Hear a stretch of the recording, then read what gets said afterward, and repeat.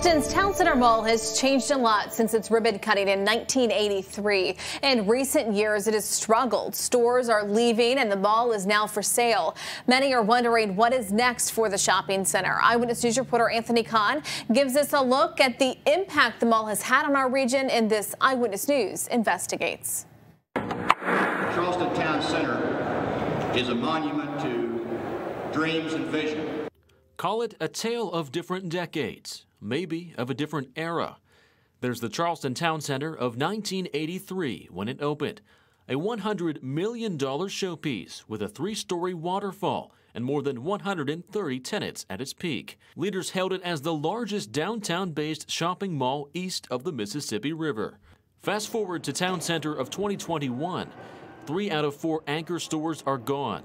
The mall at one point went into receivership and is now for sale.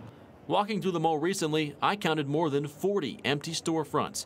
Blocks of closures on the first and second floors, others on their way out. Occupying some storefronts, several non-retail tenants, such as the Kanawha County Library and the West Virginia Music Hall of Fame. Quite the contrast to that exciting start nearly 4 decades ago. Michael Barakis, owner of the Mediterranean restaurant Best of Crete, was there on opening day. It was great for us because people really didn't know what our food was all about. They were in the mall for nearly 30 years before moving to Charleston's west side in 2013. The mall is a great thing, a lot of traffic, back then anyhow. Today, not so much. Barakis says rent in the food court leading up to 2013 wasn't cheap, but it was affordable, given the business they generated. Over the years, things changed, and they decided to relocate for multiple reasons. At first, they wanted to raise the rent, and I said, no, we brought in all these restaurants. You guys brought in several new restaurants. And I said, now you've diced the pie up too many ways, so, you know, the sales aren't there for that. The town center's not alone in its struggles. West Virginia University marketing chair and professor Michael Walsh believes 25% of the roughly 1,200 malls in the country will not survive. It's a really tough situation because I think that it's going to be very hard to somehow change consumer preferences and consumer shopping behavior. The fact is, we like buying things online, and I can't see that changing anytime soon. I think that what I believe a lot of the shopping mall operators and the owners are really struggling with is, you know, how to reimagine the shopping mall and the shopping mall experience and all. In this Google Maps image, the first public sign of the town center's distress came in 2001 when Montgomery Ward, one of the 4 anchor stores, closed, replaced 6 years later with Brick Street Insurance Company.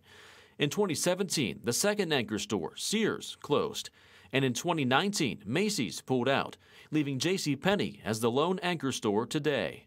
On a cold winter day in January 2019, sold for $35 million. U.S. Bank National bought the mall at auction on the city's courthouse steps for $35 million, a third of its original value.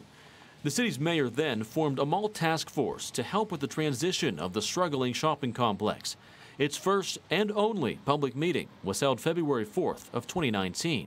2 years later, the mall was put on the market for sale. One public meeting since between now and then.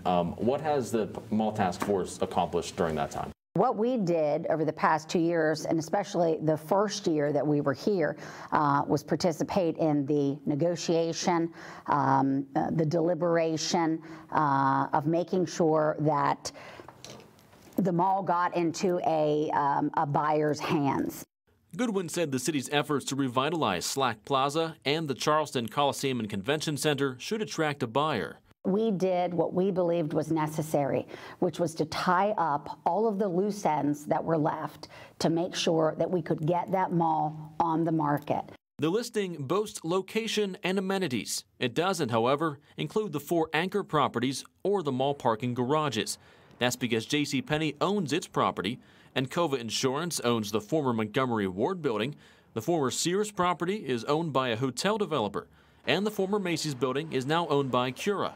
Cura's executive director says it is available to anyone interested in buying the mall. All agree there's a lot riding on the mall's future. It's the anchor, if you will, for this portion of downtown Charleston. Commercial property broker Howard Swint is concerned for the city's future. All the hotels and parking garages and office buildings that are in adjacent blocks will have their values negatively impacted should the town center go dark.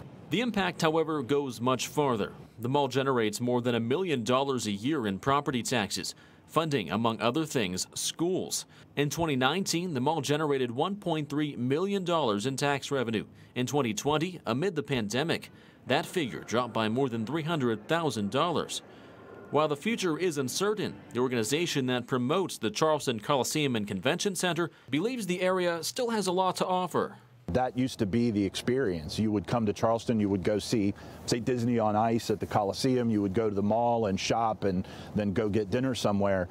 So again, the mall is a component of that Charleston experience, but I do want to emphasize that even without the mall, we've got a thriving dining and shopping scene here in downtown Charleston that's just a couple of blocks away. The reality, however, faced by many malls, adapt to survive. What you'll see is shopping malls trying to cater towards, experience type opportunities for consumers as opposed to just the traditional retail. Here's a bunch of merchandise and we're just trying to sell it to you. It'll be more like experiences. We asked people on Facebook what they would like to see. We got lots of ideas. An ice rink, Olympic-sized pool, an outdoor mall like Easton and Columbus, indoor amusement park, and an aquatic center, just to name a few. In the meantime, current mall tenants hold on. The ones that are inside the mall, I feel for them. I really do. I think that the malls will survive. I don't think it's realistic to think that they're going to go completely away. And we have reached out to the mall's ownership group and Charleston Town Center management for comment on this story, but we haven't heard back from either. You can find more information about the financial impact of the Charleston Town Center on the surrounding area on our website, WCHSTV.com. Reporting in Charleston, Anthony Kahn, Eyewitness News. All right, thank you, Anthony. Also exclusively on our website right now, you can watch an extended interview with the mayor where she talks about the challenges and parameters the task force faced. You can also watch our stories from the time the town center was being built to the opening day to the days immediately following that opening.